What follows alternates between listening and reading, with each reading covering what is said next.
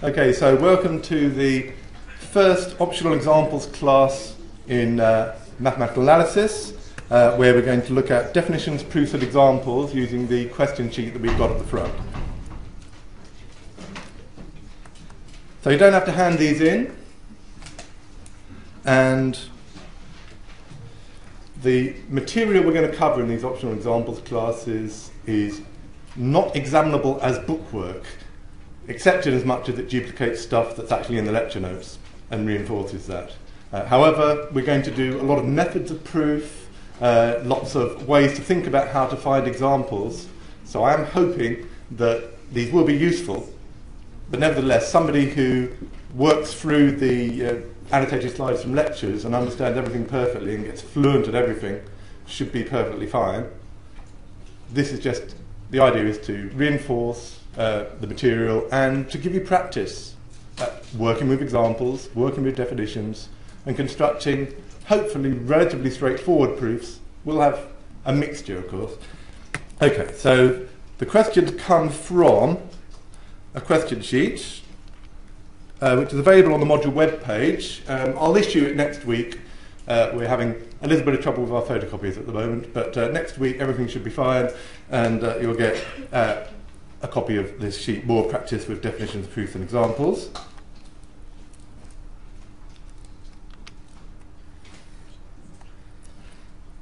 And what we're going to be doing today, and quite often in some of the other classes, is we're going to be working with some particular definition.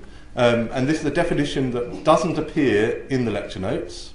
So the idea is that we can produce some definition that's not a sort of examinable definition. You can think of it as a new definition, and we're going to have to figure out how to work with it. Just directly from the definition, how can you work with the definition to look at examples, check what properties they've got, prove simple things about them. So it's going to be a lot of direct, elementary consequences. Now, I'm going to do some of these questions straight away for you. Others, I'll sort of stop in the middle and ask for suggestions from the audience. At other times, I may give you a few minutes to think about something for yourself. But for the examples classes, I think I'm going to spend most of the time doing things myself with a limited amount of time for you to think about the stuff and give me your own feedback as well. But if you do have questions, please do stop me, and we'll see what we can come up with. Okay, so the first concept we're going to look at in these examples classes is the notion of a sum of two subsets of the real line. So what is this? You've got two sets of the real line, A and B, and I want to say what the sum of those two subsets is. Well, here's two different ways of thinking about it, but they both boil down to look at all possible things that you can get by adding something in the first set to something in the second set. Of course, it doesn't really matter which way around you put the sets, because addition is commutative, but so it's a straightforward definition. How it's a way of combining two sets to give another set, but it's different from the ways that you'd be used to. It's not an intersection, it's not a union. This is a different way of combining two subsets of the real line to give you another subset of the real line. So you get all the sets which have the form x plus y, where x is in A and y is in B. And that's another set of real numbers. Now, if you take some specific examples, you could look at what you get. So let me just give you the example of, if you look at 1, 2, and add it to 4, 11, 17, you get all things that can be formed as a sum of something in the first set and something in the second set. So that one is, you get 5 and 6 by adding 1 and 2 to 4. You get 12 and 13 by adding 1 and 2 to 11. And you get 18 and 19 by adding 1 and 2 to 17.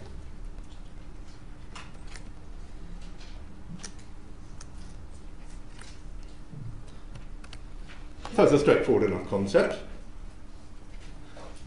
Now let's jump to a question that I think would have given trouble last year. I asked this in a more abstract form last year on assess coursework, and it gave a lot of trouble. So I thought we'd look at a pretty concrete version of it first and see how we would approach it. And this has lots of side benefits, because part of this is to do with how do you prove two sets are equal. So what we're trying to prove, we'll call this, we'll talk about left-hand side and right-hand side here. So here's the left-hand side, and here's the right-hand side.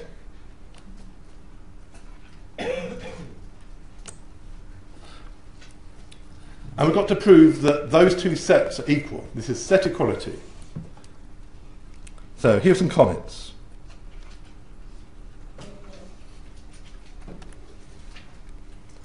To prove that these two sets are equal, left-hand side equals right-hand side, we're going to prove separately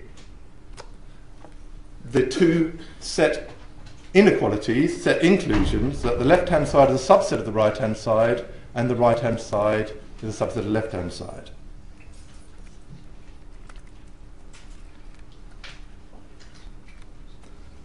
Sometimes you can do the equality directly, but this question, it's not a good idea to try.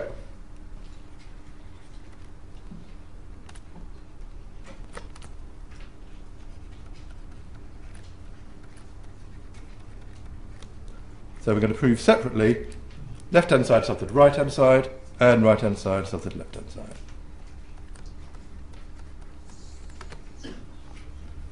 Now, one of these ways round is much easier than the other. The fact that the right-hand side is a subset of the left-hand side is going to take about 2 lines, but even so, it's going to be instructive because it will show how you prove a set is a subset of another set, in case you're not familiar with doing that procedure. So we start with right-hand side subset of left-hand side.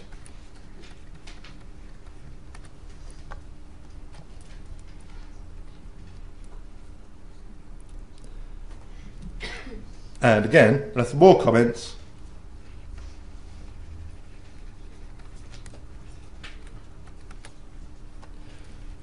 What we have to do here is to show that every element of the right-hand side is also an element of the left-hand side, which is the same as saying we show that x in the right-hand side, and perhaps x is not a good letter, let's use z. We'll show that z in the right-hand side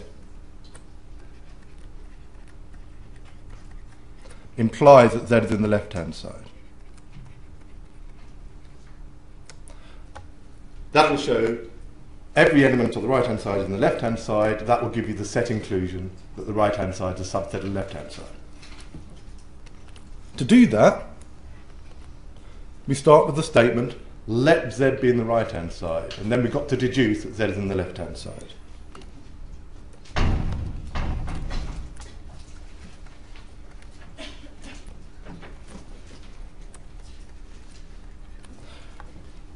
Okay, so let me see, where do these comments finish? I've got the comment in bracket there. Now the proof proper begins.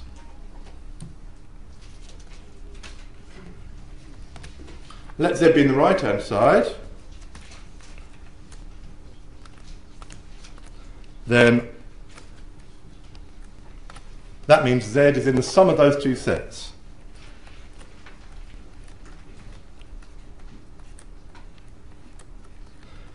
The sum of the half-open interval from 0 up to 3, excluding 3, and the half-open interval from 0 up to 7, excluding 7. We apply the definition. So applying the definition, this means that z is equal to x plus y for sum x in the half-open interval 0, 3, and y in the other half-open interval.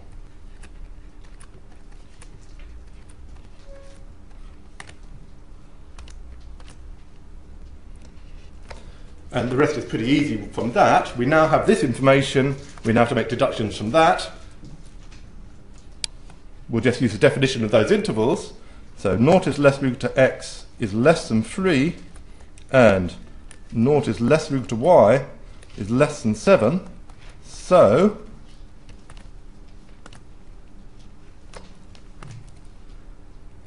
naught is less than or equal to x plus y is less than 3 plus 7 equals 10. But z is x plus y, so in other words, naught is less than or equal to z is less than 10. So z is in the required half-open interval, which is left-hand side. Okay, that's the easy way around. So why is the other way round a bit harder? Let's have a look at the other way round.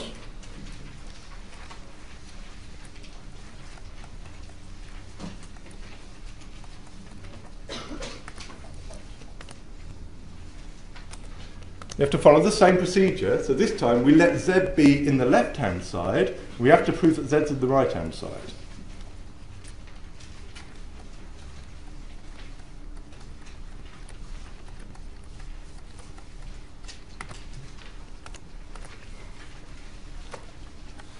We have to show that z is in the right-hand side, which means it's in the sum of those two sets.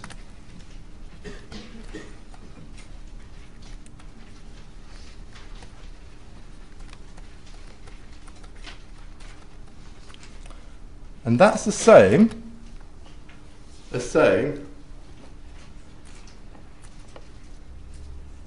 that there exists x in 0, 3 and y in the half-open interval 0 up to 7 with x plus y equals z.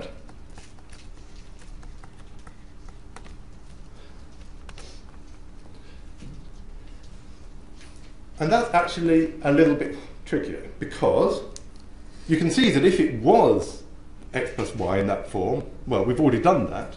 If you do take x plus y in that form, then it's in the half-open interval 0 to 10, excluding 10. But suppose someone gives you a number strictly between 0 and 10, how do you show that you can write it as a sum of two numbers, one in the first interval 0 up to 3, and the other in the interval 0 up to 7? It's not immediately obvious what you can do, but there are 3 or 4 different ways to do it. And what I'm going to do is I'm going to give you a couple of minutes to think about whether you could maybe think of a formula that might give you suitable x and y in terms of z, that if you're given z in the interval 0 up to 10, can you think of a nice formula that will produce for you in terms of z a couple of real numbers x and y which are in the correct intervals and which add to give you z? That's one way to do it. Another way you can do it, well, there are several other ways to doing it, so I'll be interested to see what people try. So I'll give you a few minutes to talk about this and see if you can figure out what you might do with it. Okay, and I'm going to pause the recording so that I won't record the discussions.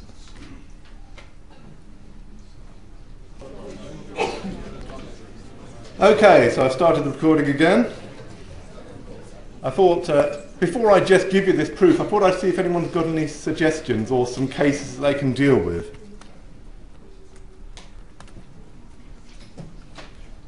So here are some, let's see if we've got any ideas. Any suggestions for anyone? Yeah? Can you do A equals 10 minus Z? Right. And B equals Z minus A? Okay, let's have a look. So let's set A equal, did you say 10 minus Z? 10 minus, I don't know if this works. I know, well, let's at least have a look at it. We're just looking at ideas at the moment, and all ideas are welcome, because when you're trying to do something like this, the first idea you try might not work, but it's still, any idea will help, right? And get you started. So A equals 10 minus Z. What can you tell me about A? If you do that, that's not a bad thing. What sort of a number is A? Well, we know at least that we can say something about where A is. A is greater than 0, and A is less than or equal to 10. So if you do that, you get some information about what A is going to be. I think we're going to need a new page. So then you were going to say, what we're going to do with B? I was going to say B is Z minus A. I don't think it's going to be strict enough there. Okay, it's not going to cover all cases. If you try B equals Z minus A, that might be a negative number, I think. Let's get this right. B equals Z minus A is equal to 2Z minus 10, might be a negative number.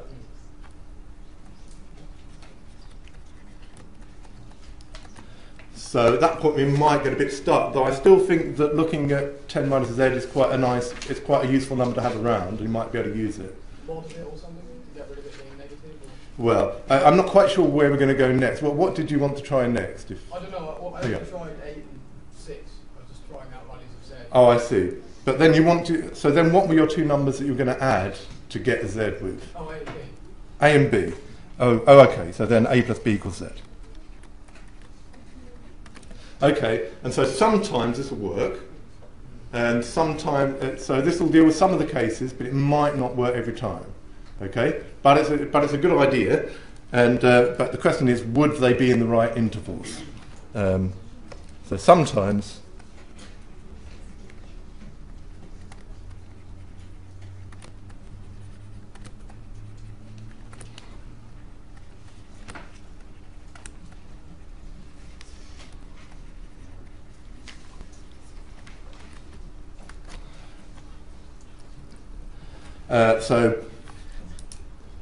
It will work sometimes, but not always. So I think we haven't quite. So what you could do is you could say in certain cases you can do this, but in other cases you're going to have to do something different. There are actually quite a lot of different proofs that do case-by-case analysis that say if Z is here, then this will work. If Z is somewhere else, then something else will work. So I'm quite interested in any cases that people have looked at which have worked. Any other special cases that people have looked at? Yep, at the back there. If Z is between 0 and 7, not including 7, then x equals 0. Yeah, so that's a good one. That's a good one. So that's a case if 0 is less than or equal to Z is less than 7, then you can take x equals 0.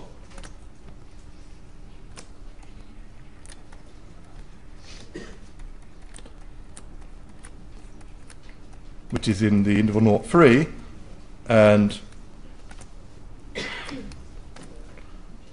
y equals z, which is in 0, 7,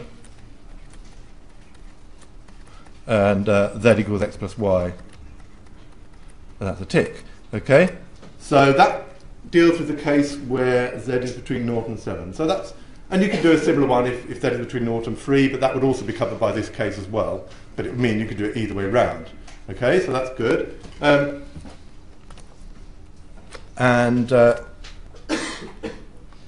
You have to deal then with the case where z is greater or equal to 7. So what if 7 is less than or equal to z is less than 10?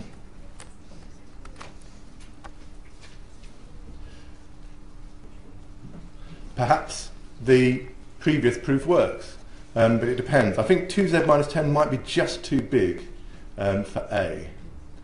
In this case, suppose, let's have a look. 2z minus 10 is going to be at least 4, so it might be too big. But there are things we can do. Okay, so you can investigate this case separately.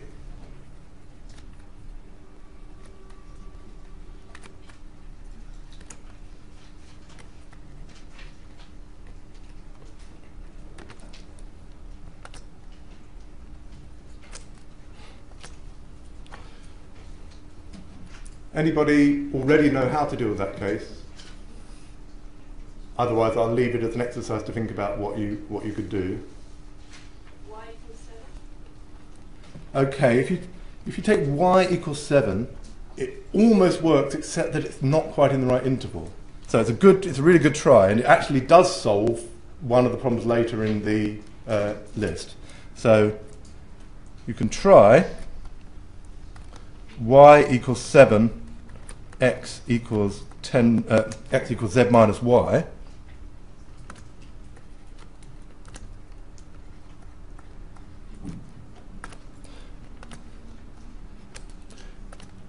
then x is in the right thing. X is greater or equal to 0, and x is smaller than 3 because z is smaller than 10.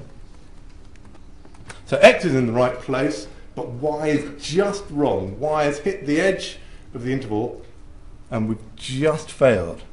It's so close.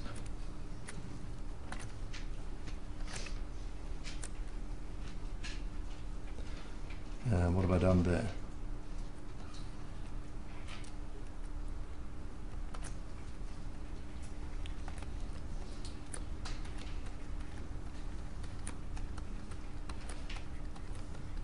So it's infinitesimally wrong.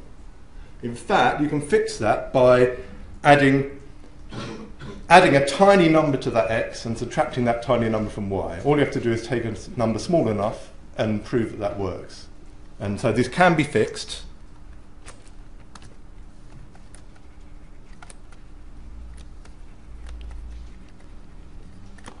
For example, you could set delta equals a half of 3 minus x. That's a half of the way from x to 3. That's greater than 0.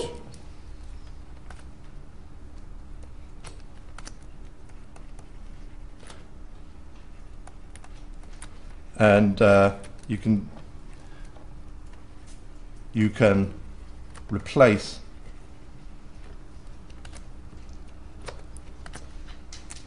x by x plus delta and y by 7 minus delta above, and it works.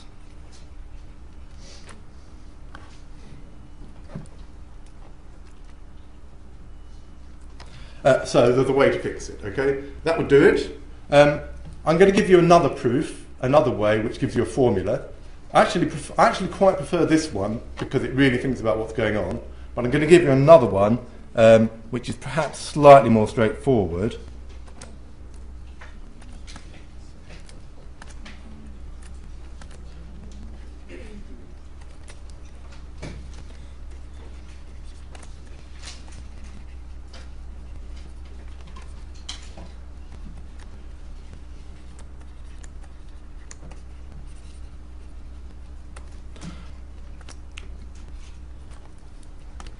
Let's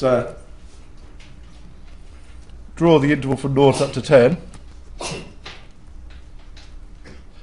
Z actually isn't going to be equal to 10, but let's split it up in the ratio 3 to 10. I'm not sure if I've got this to scale. And now we've got Z in there somewhere. So I haven't quite used the same intervals, but I've split this up into an interval of length 3 and another interval of length 7.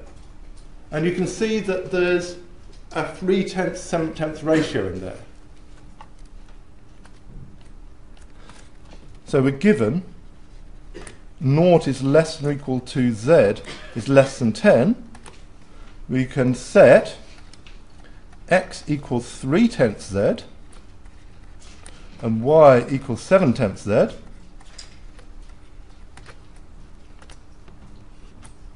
And what happens?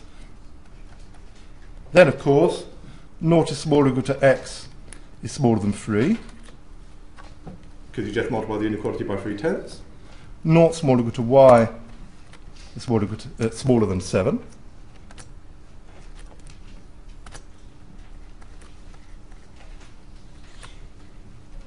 And x plus y equals z.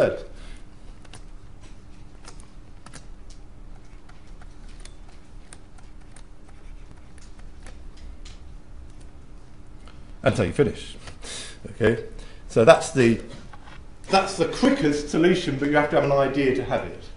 Whereas the other solutions are longer, but involve thinking about the case-by-case analysis and what there can be, and it's not quite right, you have to push it a little bit with a delta and things like that.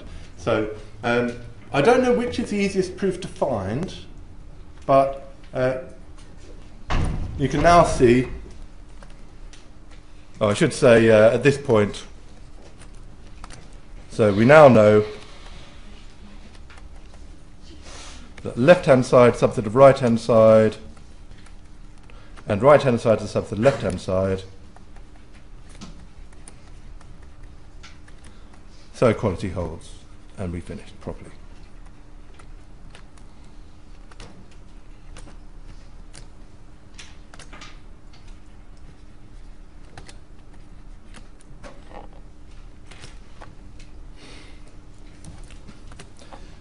Okay, well, that was question 1. We spent a long time on that, but I think actually it's quite an interesting question. So that means that I'm not going to spend lots and lots of time on these other ones, but let's have a just quick look at them. Question 2 is an abstract version of question 1. It says that no matter which lengths you take, R and S, positive, you get the same sort of thing.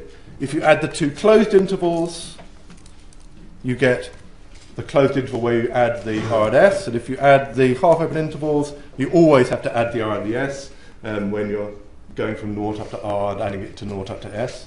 And of course, in each of these cases, in each of these, left-hand side subset of right-hand side is always easy, and right-hand side subset of left-hand side uses the formula before, a variant of it. So all I'll say about these is, for these, left-hand side of the subset of right-hand side is easy.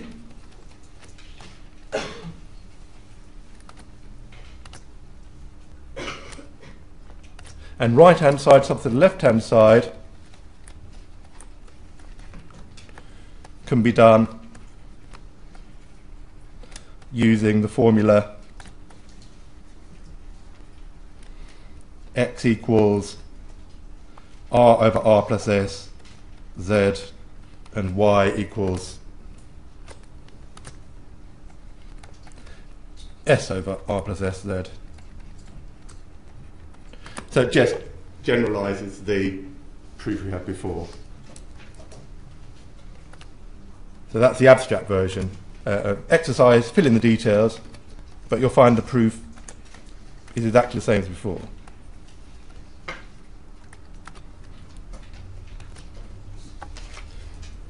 But it's more abstract, so perhaps looks harder. But it's not really any harder. You still have to have the same idea as before, and you can tackle it that way. Okay.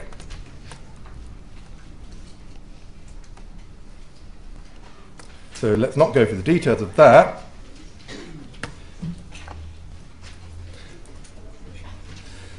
The third question says, I just want to make sure people know that A plus B is not the same as A union B. They're almost always different. In fact, the other questions, the rest of the questions involve finding those rare cases where they're actually equal.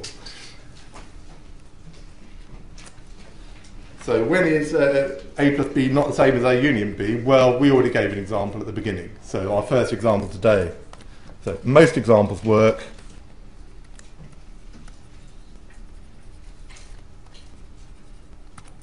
For example, see the first examples we looked at today. In fact, everything we've looked at today.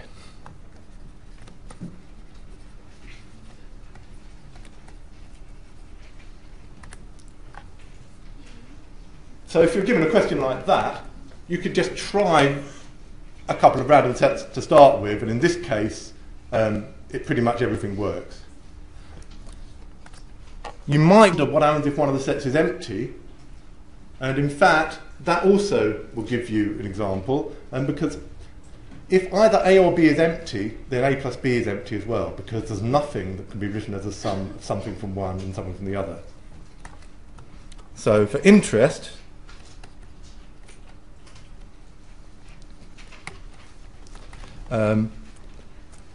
if A or B, or both, is empty, then A plus B is empty. So that's another easy way to do it. because there's no way to add something from A to something from B, because there isn't anything in one of them is empty. But the empty set's often a weird example anyway, so it always feels like cheating to use the empty set. Okay, so then, how can they ever be equal?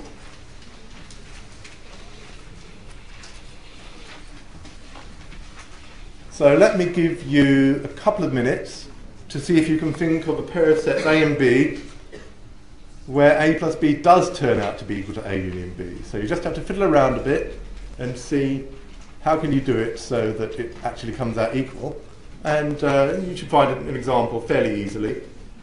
But if you've done that, you might want to look at the next question, which says find infinitely many different pairs. So that A plus B is equal to A union B. You might want to think about all the different ways that you can do that. So I'll give you, again, I'll pause the recording for a couple of minutes and we'll just see if anyone comes up with any examples. Just try stuff and see what happens.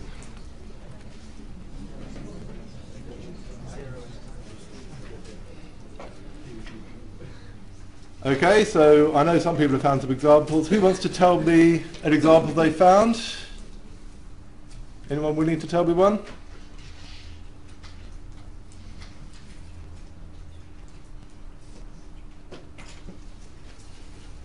Okay, everybody's gone quiet, but it doesn't matter. A lot of people came up with the idea that if one of the sets had just 0 in it, then this might be easy.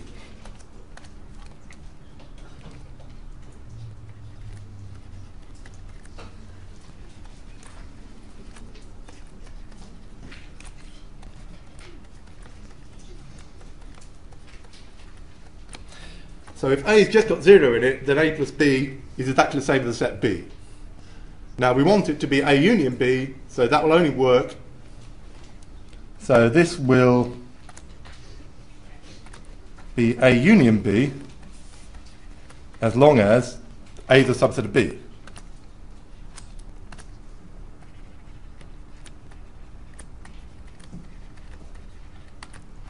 So B can be any set which has got 0 in it.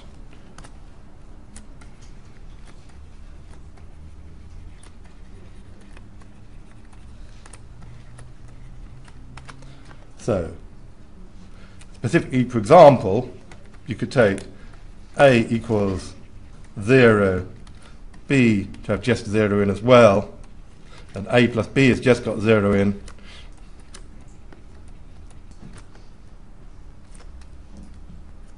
And that's equal to A union B. And of course, you can use this to solve the next question as well, to give infinitely many.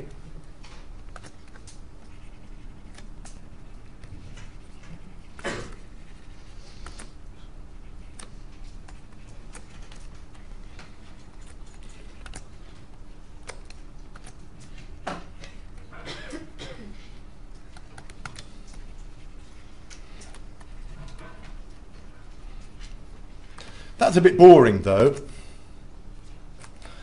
So perhaps you could think of some examples where you don't use 0 to get the answer to this. So can you find examples without using 0?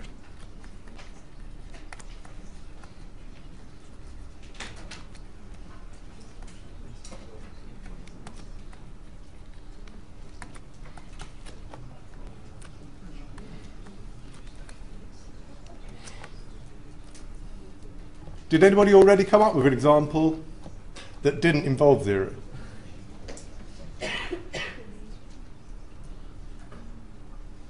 Yes? Can you have them both being the even numbers? Both being the even numbers but starting from where though? All of them? Yeah, well, that would do fine, okay? Of course, when I say doesn't involve 0, I mean 0 is in there, but you're not really cheating, right? So you can have A equals B equals what I call 2Z equals the set of all even integers.